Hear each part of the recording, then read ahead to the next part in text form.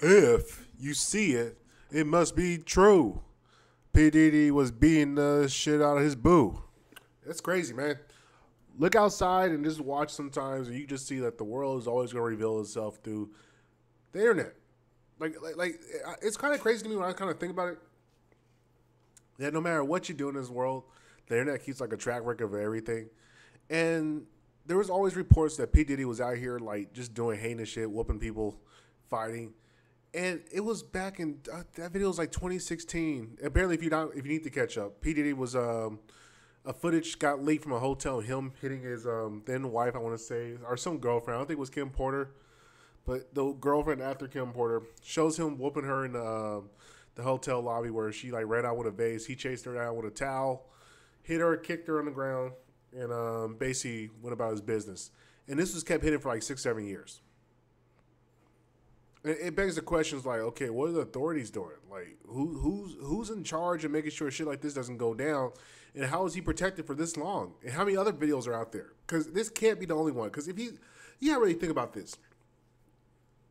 It's crazy enough for a man, just a man in himself, not even rich, famous, well known, anything like that. It's crazy enough for a man himself to run down a hotel lobby, chasing a woman he knows, kicking her while she's on the ground, beating her in a towel, in a white towel, and going back to his hotel room like nothing happened.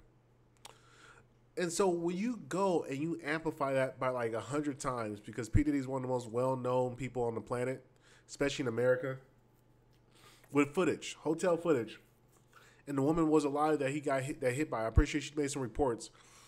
For this man to be able to walk freely for about 6 or 7 years, because I think that video was 2017. So this is almost 8 years ago. For this footage to be out for that long and no repercussions and nobody believing that he was doing this shit is incredible. It really begs the question, okay, those raids that happened, like the last month or whatever, where P D's like whole house got raided, there was a plane and shit like that, the Fly Love or whatever that felt that plane was that went over to overseas in Puerto Rico somewhere and dropped off a bunch of tapes and stuff. Kind of makes you question: is P Diddy an asset? Like, is he a FBI, CIA mole plant asset? Somebody to be utilized within the system? Because that's the only way you can get away with some shit like that. Like, that's not normal.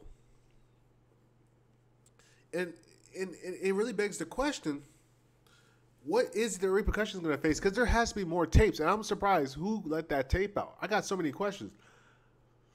How did that tape get open? How many other tapes do we have of P Diddy doing other heinous activities and things? Because, dude, that's assault. Say what you want to say. He can go down for that. That's assault. If she presses charges, which she absolutely does have charges, clearly P Diddy. Clearly there was indicator and records of him being in the hotel. There's footage. There should be a case. Like, there is no dead man doesn't tell no story. No, there is footage.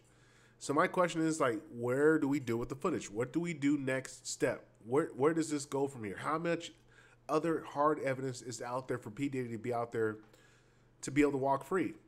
Because plenty of men have gone down for way, way less. Way, way, way less. So the idea that he's even walking free, like, it's mind-blowing. Simply mind-blowing. And it makes you almost think about the Kim Porter. Do we reopen that case?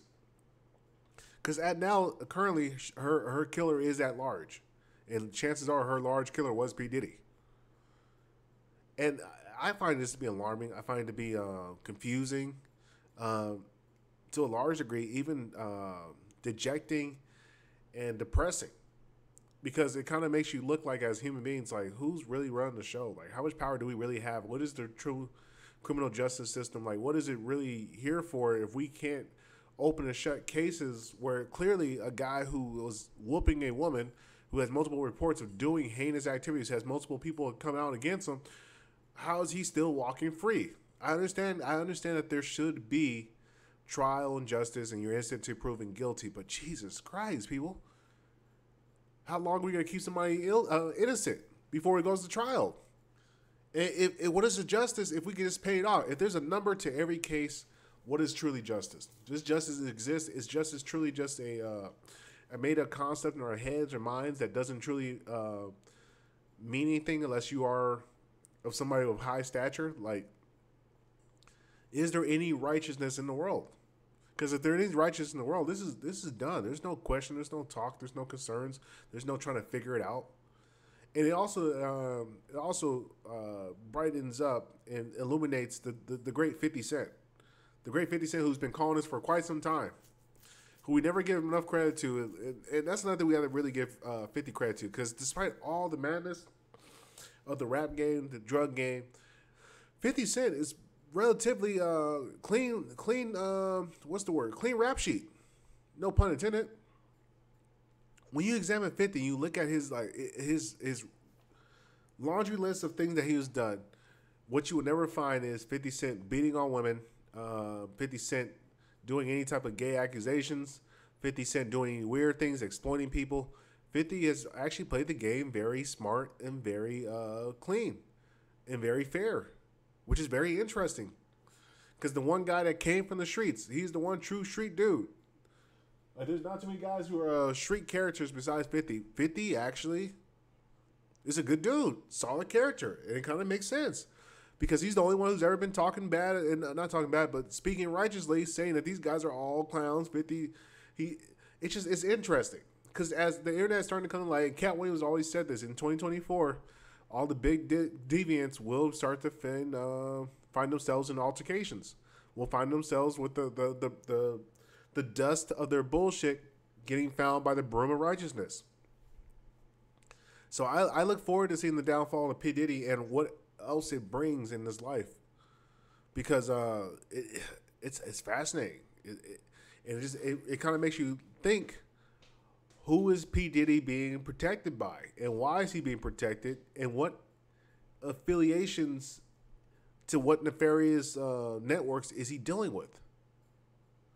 And that's what I'm more serious in question about. Is like, how deep does the rabbit hole go? Do I even want to go that far?